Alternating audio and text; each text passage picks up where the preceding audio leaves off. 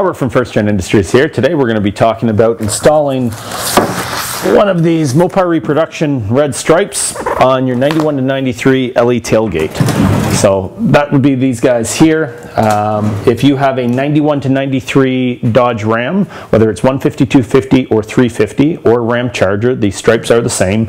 And today we're going to go through the install of how you actually install one of these stripes. When you order these from First Gen Industries, you have the ability to get an install kit. Highly recommended, and today in the video I'll show you why. But this will come with everything you need to actually install your stripe back onto these tailgates and have it looking good. One of the biggest things that I can't stress enough is these are semi-transparent. When you peel the backing off of this, Dodge used the original brushed stainless on these trim panels to actually show through as the texture behind these decals. So when you peel this backing off, you're actually going to be able to look through it and you'll be able to see your shelving or whatever is in your garage behind you. You will see through that. So cleaning up this surface on your tailgate is imperative to having this decal look good. So let's get started. So on the tailgate, this is the original surface of where the red stripe was attached. And most times what happens with these stripes is as they age, the vinyl tends to change. It's a specialty type of vinyl, but it does still change over time, and it will shrink and it will lose its adhesion on top of the stainless panel. So what happens is you'll either have the panel will have the red stripe peel off. In some cases it will leave residue, and in most cases the water has gotten down and behind over the years and it leaves this textured surface that we're seeing here. Because it is a semi-transparent stripe, this surface that you have here, if you don't clean it up, you will see through that stripe, and now it's not going to look good. The brush aluminum that you can see here, look, or brush stainless, they both have the same look. That's the texture we need to create here again. Clean up all this old garbage that's on there, and then we'll be able to attach a new stripe without any issues. This is the install kit, should you choose to order it. We have several items in here. You're going to have your install application tool. You're going to have two of these specialty cleaning rags. They're a little different than rags. They're lint free, which is going to be key. You have two different scour pads here. These are different scrub textures. This is a much more aggressive one, and this is much finer, which is used for the final finish. And then we have an installation fluid here, which is going to assist us when we actually go to install that decal on top. So first thing you want to do, obviously you have a texture here. We're going to take the more aggressive of the two pads, and the key is here, and you can see it on the rest of the stainless. These panels were brushed from left to right, not up and down. These pads will create that same texture. So when you are using these, do not go up and down, do not go in circles. You will have to do a consistent left and right. And this left-right action will actually slowly take this off, and it will put the factory grains back in here as if it had been just machined on one of the stainless machines that actually put that texture into it. So this is where we begin, and we start doing a scrub. This is not a very fast job, and depending on how much damage, sometimes there's scratches in here, sometimes it's just surface markings and dirt. This will really depend on obviously how bad it is, but in general this is about a 10-15 minute job to do the whole panel properly. You can already see here we're a couple minutes into this, but I'm going to do a quick spot here just to kind of give a visual. You notice these pads are actually the correct width. If you start scraping on this side or this side, it will either polish or scratch either side, so try to keep it center for where it's being polished. Work the sides and the edges a little bit. Those areas tend to unfortunately get the worst. They're one of the hardest areas to clean as well. So we're going to get the two edges here. So if we do a comparison here now, you can see that this has already started to change. We've got all the light scratches and we've got all the dirt out. When you do a comparison to either side, you can see what's changed.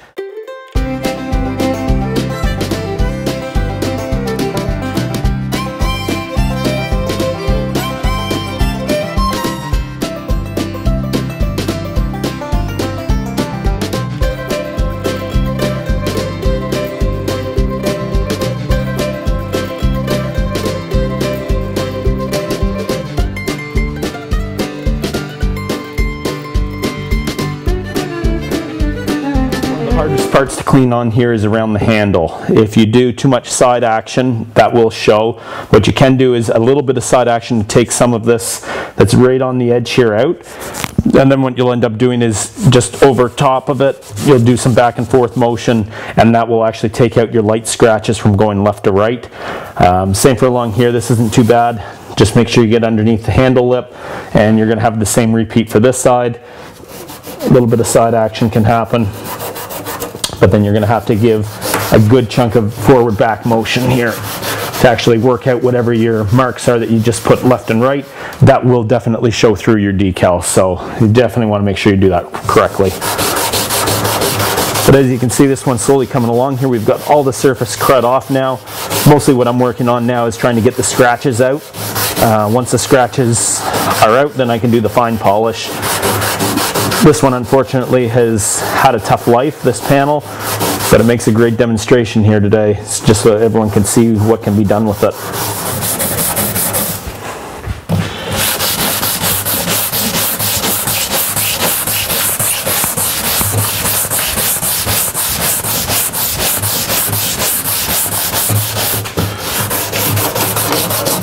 Now we've finished with the main scour pad. You can see that we've taken all of the upper surface crud off. You can definitely see a couple scratches and dings that are on this gate. Unless you want to start trying to hammer out these little dings from the backside, but the problem is this insert here was actually a two-piece design when these tailgate trims were manufactured. So unless you can peel off the VHB that the factory used, there's no real good way to get at the back of these. So for the case of many of these, what I end up doing is I try to clean them up as best I can, and you know, that's the best that can be done. If you can find a better one to start with, that might be a better option. But now that we've done the heavy pad, now I'm going to go to the fine pad.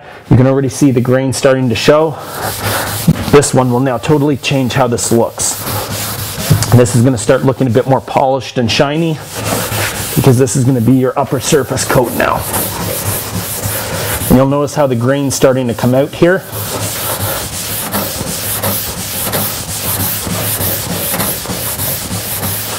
You can see right in here that we're really starting to get a nice, almost that mirror finish starting. And you can also see the grain that's showing up. This is also a good time to buff out any small marks that might have been left over from the big one.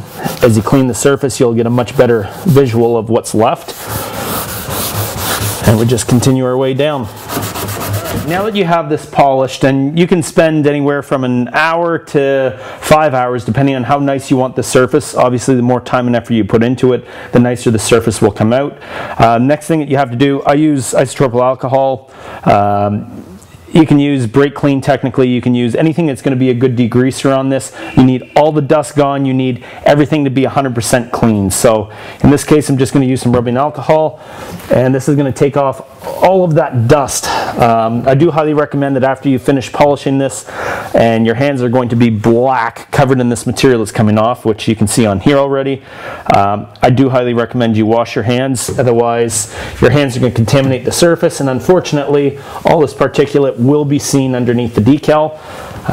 Again, when Dodge made these brand new, it was in a perfect environment. 30 years later, these tailgates are far from perfect, but obviously try to do as best you can. I do normally 1 or 2 wipes. It doesn't hurt anything. That's what these lint-free towels are for. Make sure you get everything out of here because you don't want any dust or contamination. You want this to be very clean. Dust and debris will show through. All right. So with the surface now clean, allow it to dry for a minute or 2, and then the next thing that we're going to end up doing is installing the stripe. We have special install fluid that comes with this. This is something that's used by the graphics industry. When you're applying these stripes without this stuff, the moment you make contact, 3M makes a very good product and it's extremely sticky, as many people know. The moment you make this stripe touch the surface, you're done. And we have played with this here at First Gen Industries a lot. We have screwed up many of these. And I'll also tell you that once you screw it up and you have to peel it back off, it's not reusable.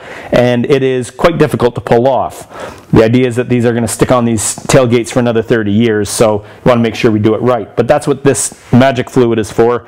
You'll end up spraying on this full surface and on the back side of the decal. and then when you lay it down, you have an application pad, and this pad has two sides. One is felt, and that is critical for ensuring that it doesn't get scratched. The other side is a plastic side. You can use it if you'd like. I have found that my experience has been it scratches the upper surface a bit, so I do recommend use the felt side. And effectively what we're going to do is we're going to scrape left to right, scraping the fluid that's going to be on the surface out from underneath it. But that allows you to position the stripe before it actually sticks down. That's why I highly recommend this install kit, but let's do it firsthand so you can see what's involved. Alright, so now our surface is dry, it's clean. So what we're going to do is this is going to be a two-person install, and there's a couple of do's and don'ts with this stuff. There's a reason that this ships in a giant box flat. If you are to coil this material will kink and it will actually leave lines. Same reason that if you stick this down and you don't like it and you start to pull it off, any kink in this material and it will mark. And that stays with it permanently, unfortunately. So you get it in the flat box, try to keep it flat. The general idea of what's going to be done here is we're going to spray this surface, and with two people, one person's going to try to hold it up at a 45-degree angle. The backing will start to be peeled off. This will be in position, and then slowly as we go, we'll pull the backing off, and then we're actually going to wipe the fluid out and just keep working our way down. That's the install procedure for this. So this is where we actually will bring a helper in now, and we're actually going to do this as it needs to be done. So first things first, we're actually going to spray the surface. And you've got a lot of fluid in this bottle, so use as much as you need. The more the merrier when it comes to this. As long as that sticker canted here, you'll still be able to move it around, you'll be able to pull it back off, and the other beauty is that any dust particulate that ends up in here, you'll be able to squeegee out, and that's definitely key for this. So we're going to start by peeling this.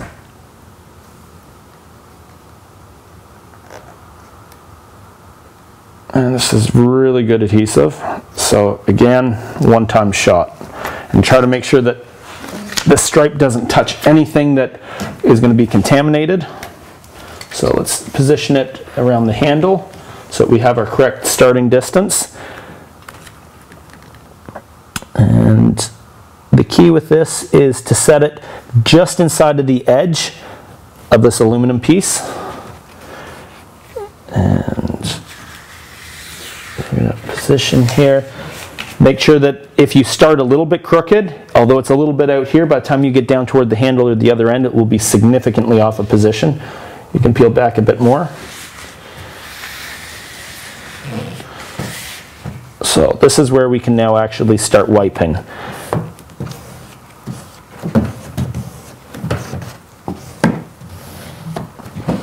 Once you've wiped this fluid out, it will begin its adhesion process.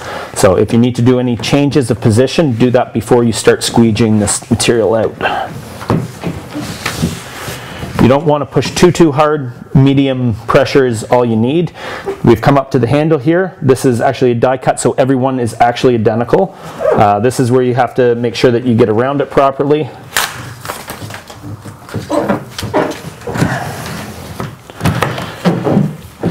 Try to get one side at least fairly solid before you get down to the other side. This fluid does evaporate and you don't want it to dry when you're working on the other side. And then we got to spray the rest of it here.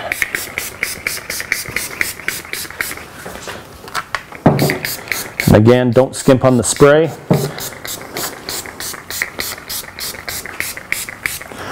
All right.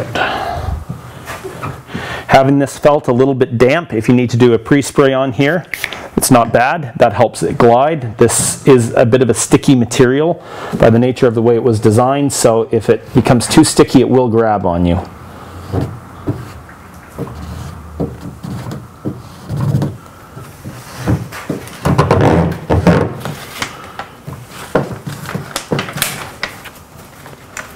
Make sure you stay square and aligned.